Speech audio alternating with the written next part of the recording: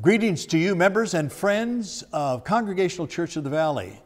This is the way that we're going to be coming to you for this period of time during the pandemic. We have been told to keep our distance from each other, and so we will. That's kind of hard for the church because the church likes to get up close, help people, welcome people, and in this congregation, a handshake, a hug. That's what we do here. But we cannot do that right now. So we're going to utilize the second best thing, which is media, to come to you on a weekly basis. I would suggest this to you. You have received this by one of the media forms in which it came to you. I would suggest that you take a copy of this service and forward it to a couple of friends as a method of giving them encouragement. I believe that the message today will be one of great encouragement in this time that we are really needing that for sure. So the title of the sermon is, For Such a Time as This. We're going to be looking at Romans, the 8th chapter. Now before we receive that, I would like you to go with me and let us gather around the piano and receive the marvelous music of Larry Lober.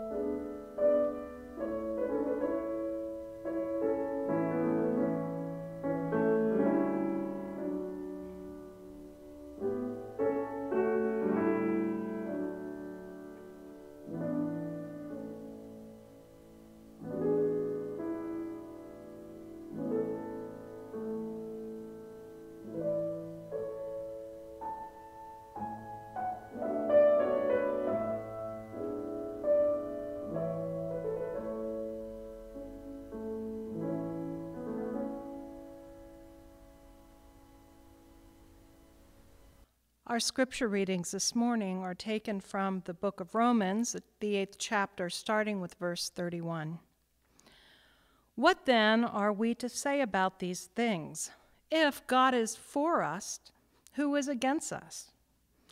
He who did not withhold his own Son, but gave him up for all of us, will he not with him also give us everything else?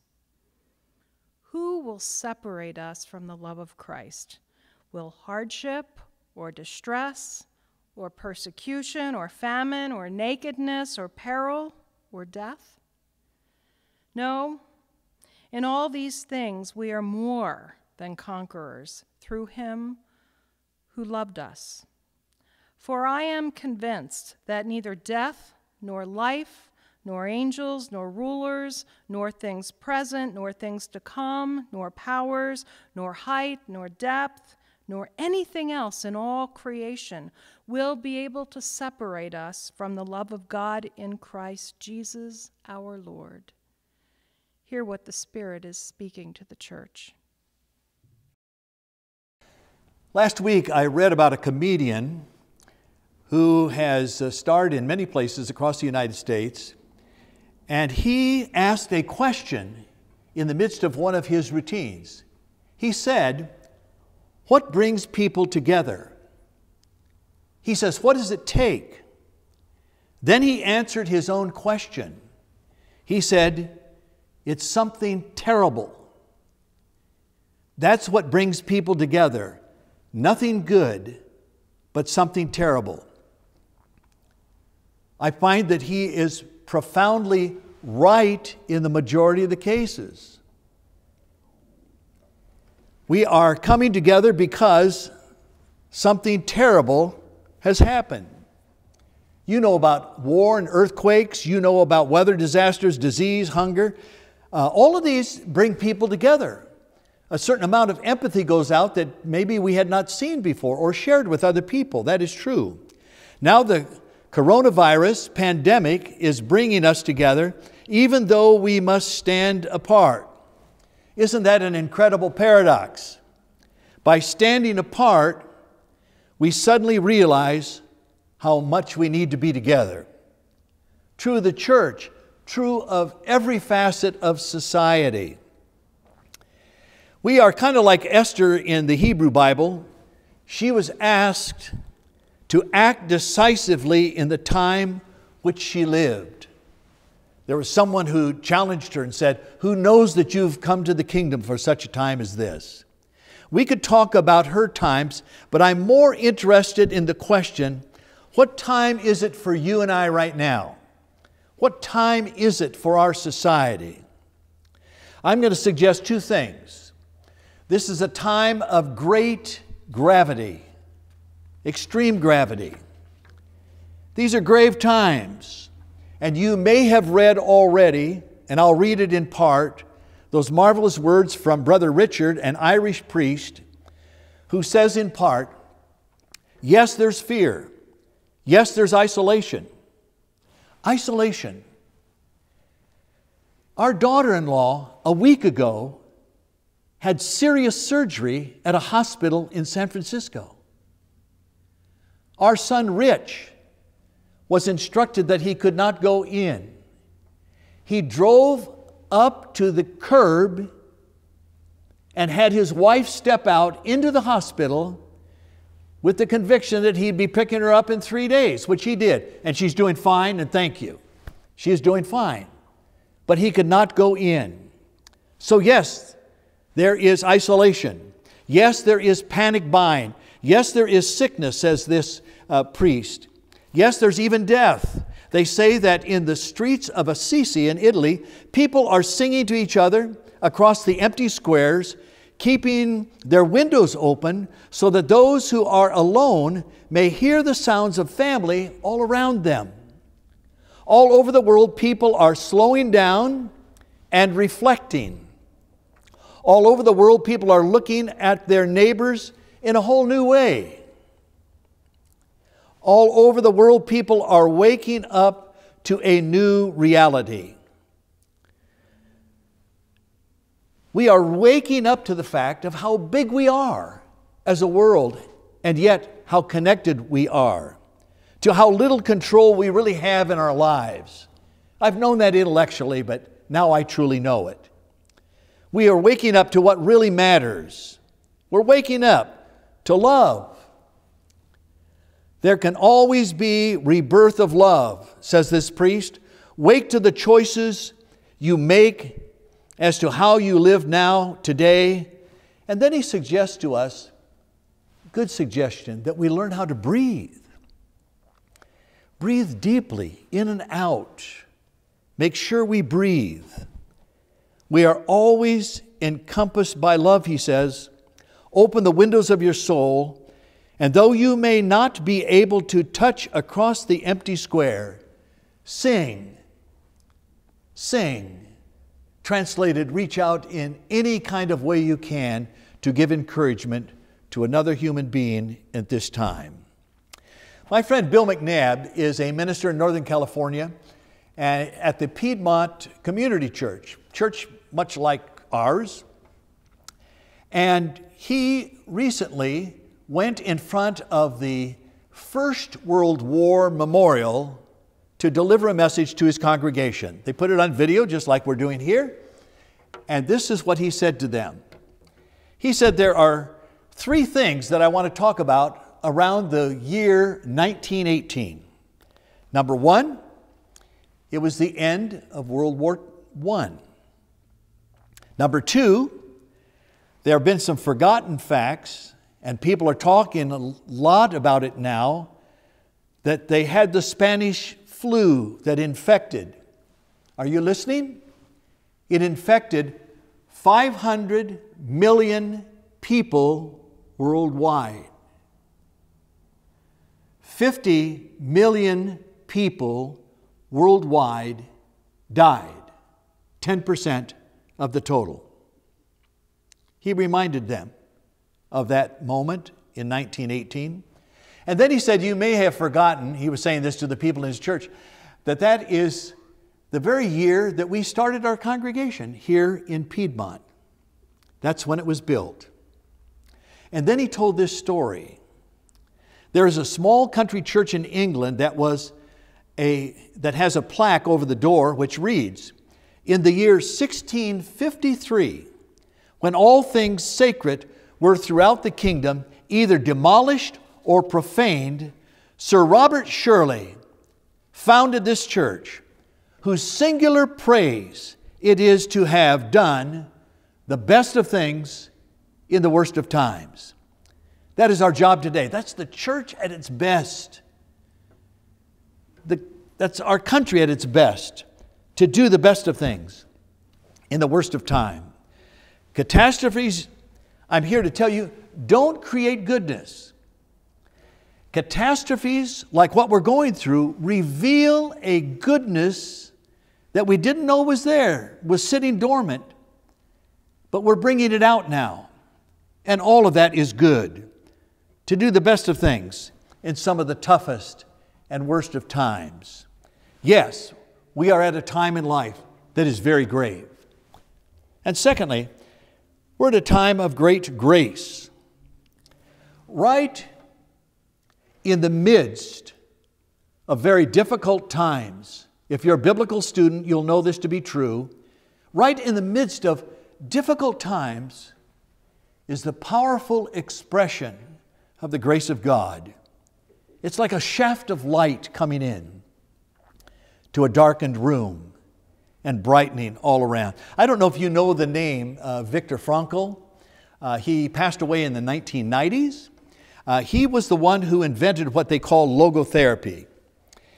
He was one who was in the death camp in Auschwitz, and he tells of this experience in the death camp. He said, we who lived in the concentration camps can remember the men, he was one of them, he won't say it, but he is one of them. We can remember the men who walked through the huts, comforting others, giving away their best piece of bread and their last piece of bread. They may have been few in number, but they offer sufficient proof that everything can be taken from a person, but one thing, the last of the human freedoms, to choose one's attitude in any given set of circumstances, to choose one's own way. End of quote. And so we talked about his therapy being that of the will to meaning, that if you can find meaning, even in the darkest corners, all will be well, and you'll be able to survive it. Viktor Frankl was invited to preach at the church I served in Ohio in the 1950s. This was right after the Second World War. He was becoming enormously popular and was talking about the gift of meaning in life, that is what will get you through all kinds of circumstances. The minister at that time, Dr. Roy Burkhart, invited him to come and to preach at the church, to speak. And so he was getting ready to come, and Viktor Frankl called the minister and said, you know, it just dawned on me that yours is a Christian church. And he says, I got to tell you, I'm Jewish. And Dr. Burkhart said, yes, we know that. And incidentally, the leader of our religion, he was a Jew. So you just get on that train, you come and be with us, which he did, and was a great blessing indeed.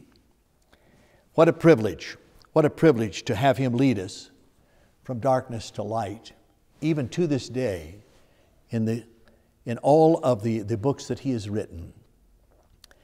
My daughter, Bria, contacted me 2 weeks ago, just as we were at the apex. Remember where we are right now. When I saw 61 deaths clear across America, I said, okay, it looks like we're keeping things down. And suddenly, in no time at all, there are 1,000, and suddenly I'm paying more attention, and I recognize the gravity of it. She said to me this. She said, Dad, I have had a distant feeling that something big is going to happen that is going to reorient our values in this country, to get us to see what is most important, to bring the human family together as one. And she and I agreed that that moment has arrived. So the comedian was not joking. Something like this moment of forced pause and forced stillness is needed to awaken us to what is important and what is not. Forced pause, forced stillness.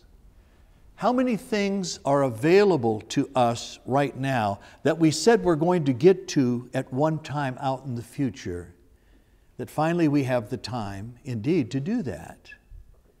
And so this time of pause and stillness can be utilized as a great gift, and you know that I'm not counting the coronavirus as a gift, but that's the thing that we can squeeze out of it if we'll pay attention. So what shall we do? I'm glad you would ask that question. Look for the helpers and then be one yourself. Remember Mr. Rogers? He said that when natural disasters and disasters of all times came, his mother taught him, you know, whenever you see that, Fred, whenever that happens, look for the helpers. Look for the helpers. And right now we can thank God for the helpers who are stretched so thin right now. We need to thank God for these good people every moment that we are existing right now. But then also, we can turn around and be a helper ourselves. But then we say, well, you know, we can't get together with the human family, so what are we to do? And there are ways that we can be of help. Another thing that we can do is to see every human face differently. There's a marvelous story of a spiritual director who was teaching some monks, and he asked them what seems like a simple question. When do we know that night has ended and day has begun? How do we know that? And of course they started saying, well, you know, when you see the sun coming on up in the trees and through that, and they started giving physical answers to that. And the spiritual director said, no, forget all of that. None of those are right. The teacher said, the night ends and the day begins when we see every human face as our brother and sister. Otherwise, friends, it is always night, always dark, always night.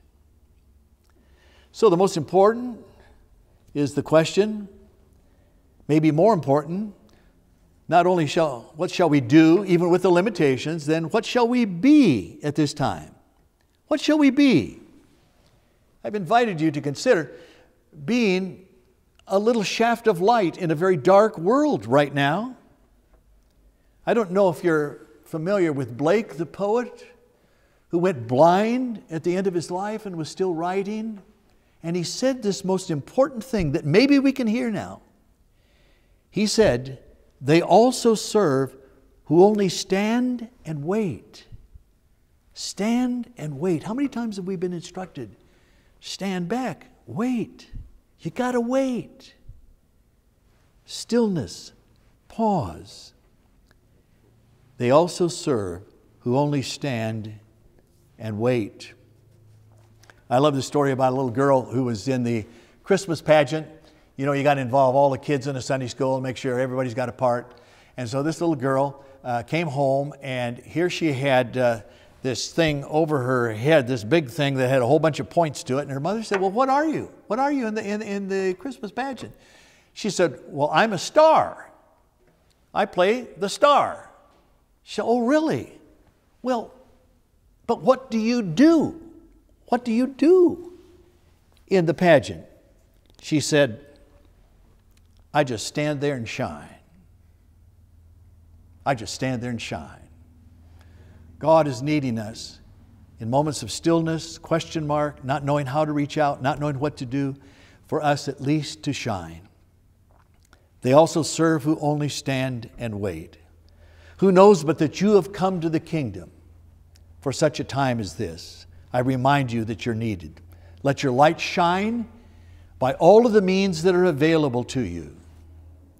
Let us love and care at a distance for a moment.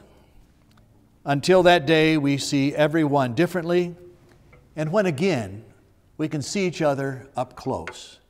May God bless us together in all of these days until that day. Amen. As we pray together today, let us first hear the words from Philippians. Do not be anxious about anything, but in every situation, by prayer and petition, with thanksgiving, present your requests to God. Let us pray. Eternal God, when Jesus walked among us on earth, representing you like no other, He showed your power and caring as He healed people of all ages and stations of life, from physical, mental, and spiritual ailments.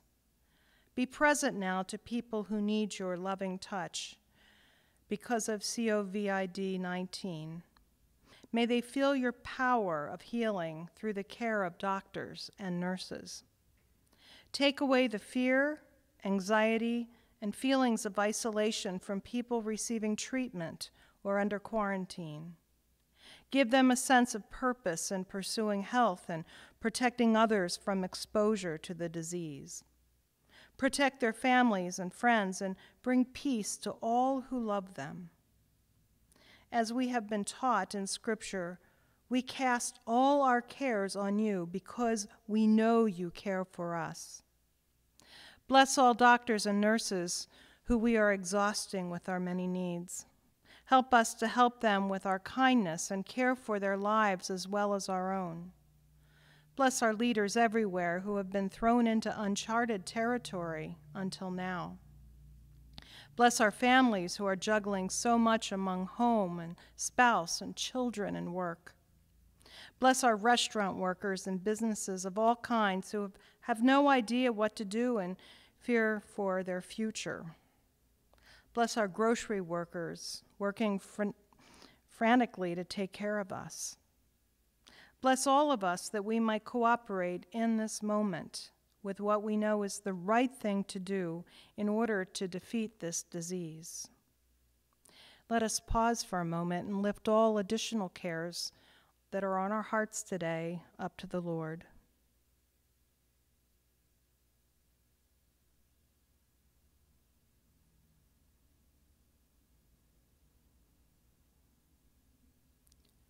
We are to pray all these things in the name of our friend, the healing source, who taught the disciples, and so we are bold to pray the same.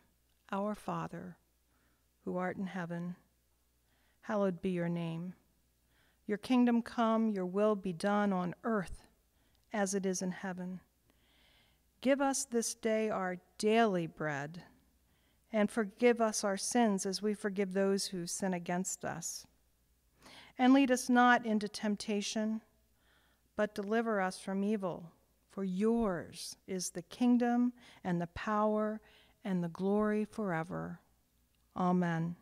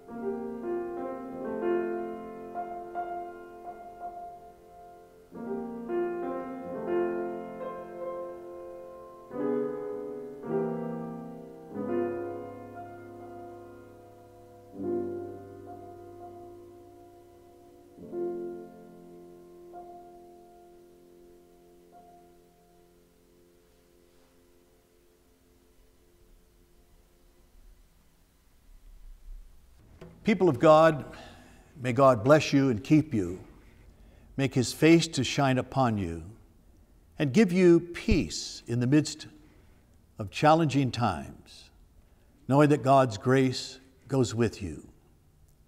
Find a way to reach out in the ways that you can now. Remember that every human being that you speak with, every person that you see in the store and the few places you might go now, every human being is carrying something heavy, and they need your kindness even at a distance in moments like this.